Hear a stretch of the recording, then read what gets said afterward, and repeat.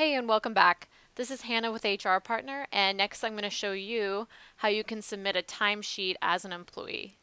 So after you've logged into your self-service portal, you're going to want to find the Timesheets tab here on the left. Now if you don't see your Timesheets tab, you'll want to contact your HR department and let them know to enable timesheets for your particular account. So after you click on Timesheets, you're going to want to find the timesheet date range that you want to fill out.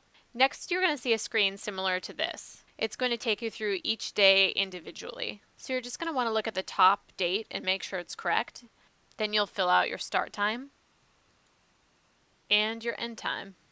Next, you'll see an accumulation of hours right here, and you can add any notes you may have about what you were doing.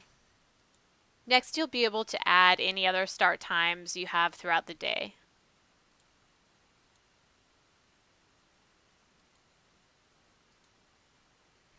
After you're done, you're going to want to click Save, unless you need to go to another day. So let's say you're catching up for timesheets for the week, then you'll just click the next day to continue entering. But if you're done for that particular day, all you have to do is click Save.